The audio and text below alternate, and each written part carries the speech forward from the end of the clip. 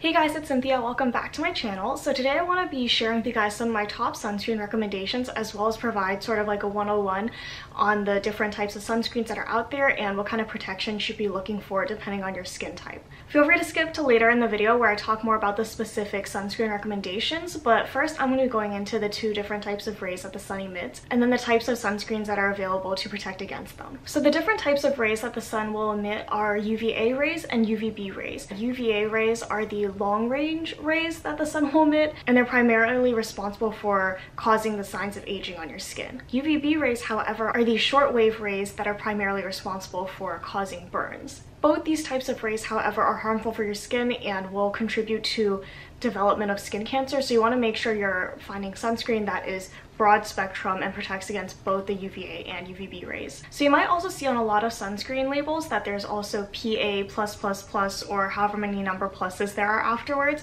and that's basically specific to UVA rays, and it refers to the amount of time that it takes for the skin to tan. So basically the more pluses there are after the PA label, it means the more time it takes for the skin to darken. The two different types of sunscreen that are available are physical and chemical sunscreens. Physical sunscreens are just as the name would suggest. Think of it as like a literal sunblock, and it basically acts as like a protective barrier on your skin to keep out all the UVA and UVB rays. It physically reflects and sort of like bounces away the sunlight from your skin, and the main ingredients are typically zinc oxide or titanium oxide. I would say the biggest con to physical sunscreens are the fact that they do typically leave a white cast on the skin due to that zinc ingredient. However, they do start working immediately upon application, and they're very suitable for acne-prone skin or sensitive skin. Chemical sunscreens, on the other hand, work by absorbing that UV light so it can't penetrate your skin. However, there is a higher risk of chemical sunscreens causing allergic reactions or just irritation to sensitive skin.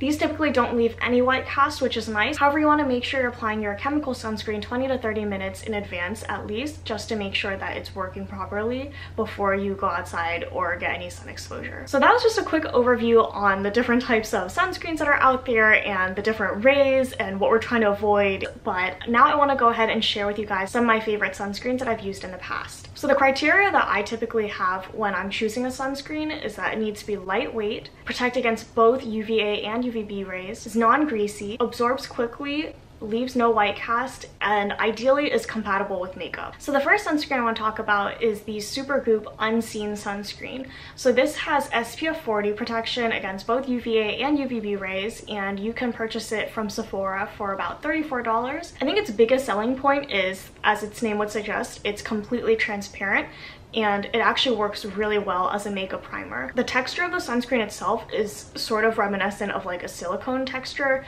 and it actually reminded me a lot of like Smashbox Photo Finish Primer, if you know what that feels like. So it's very smooth and blends out really well. I would say it's like pretty much sweat/water resistant, given the fact that I wore this pretty much every single day when I was living in Austin for the summer, when it was like extremely hot every single day and I was always walking outside. And in my opinion, this sunscreen is probably the most compatible with makeup because of that silicone texture. I know Supergoop has been expanding their product lines recently, and I've seen they've come out with a glow screen, which kind of has some more shimmery pigments to it, and also a matte screen. So if you're not into like the super dewy look, it provides more of a matte finish. So I really enjoy this sunscreen. I would definitely recommend it if you're typically wearing a full face of makeup. My one qualm is really just the fact that it's SPF 40 versus SPF 50, which is the minimum that I usually like to have for my sunscreens, but since it works so well in like every other aspect, I kind of just let it go. So this one is a chemical formula, and it's one of the more expensive ones out of my sunscreens I'm going to be showing you guys, but I do think it's a really great investment, and I would definitely recommend looking into it or giving it a try at Sephora when you get a chance. So the next sunscreen that I want to talk about is from CanMake, and it's their Mermaid Skin UV Gel. So I'm a really huge fan of this sunscreen. It's a hybrid of both chemical and physical sunscreen ingredients, and it works really well. This one doesn't come out fully transparent, but once you blend it in, it definitely shows up clear on the skin.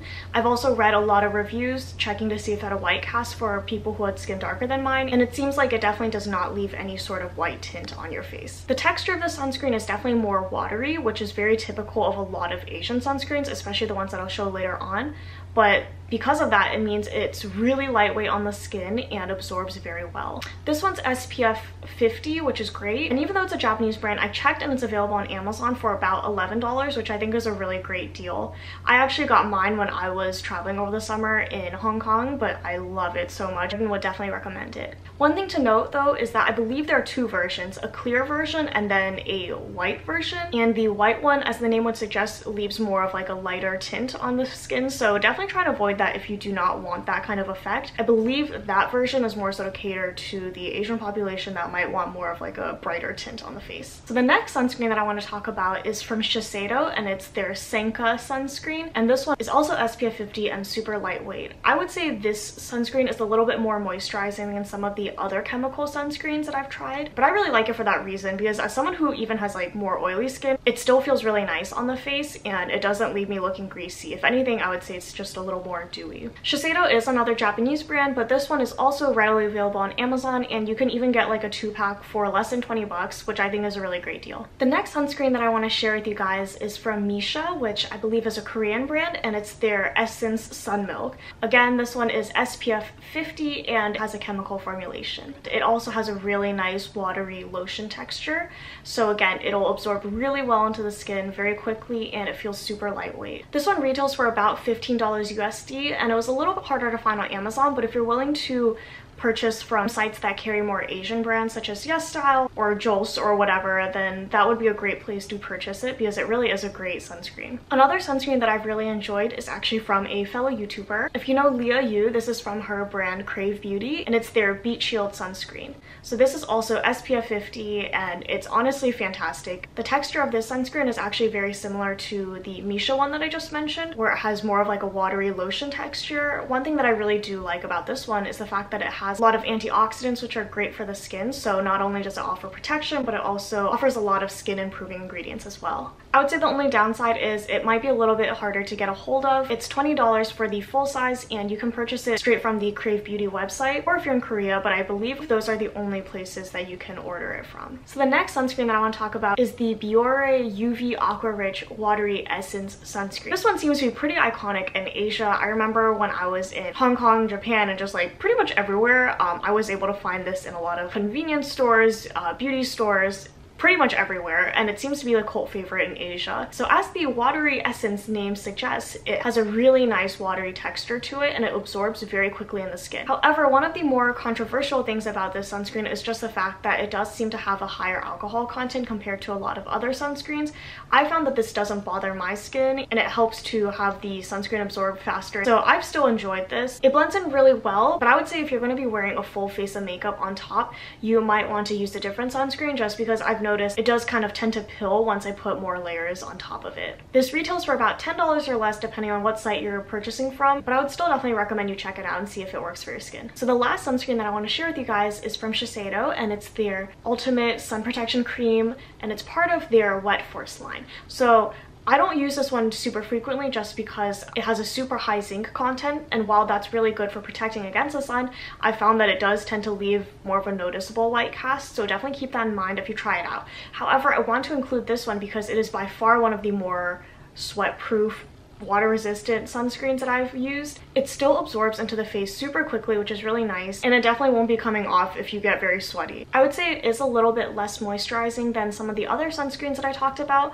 but with the right amount of blending and if you have a good moisturizer on underneath, I think you should be fine. Another thing to keep in mind is that because it is a very water-resistant sunscreen, it might be a little bit harder to remove at the end of the day, so you'll definitely want to double cleanse in order to fully get it off. I have a travel size of it that I received in some sort of Sephora gift bundle thing in the past, but I believe it retails for about $40 online for the full size. But with most of these sunscreens, actually a little bit does go a long way, and I'll say it again, but I really do think that having a good sunscreen is worth investing in. Alright guys, so I know that was a lot of content, but I hope you guys enjoyed the video and learned a little bit more about the ins and outs of sunscreen and have a better idea of what sunscreen you might want to purchase for this summer. If you've actually used any of the sunscreens that I've talked about, let me know in the comments down below, and if you have any additional questions, feel free to leave them down there as well, and I'll do my best to answer. Please give this video a thumbs up if you enjoyed it, and subscribe if you're not already, and I'll see you guys next week. Bye!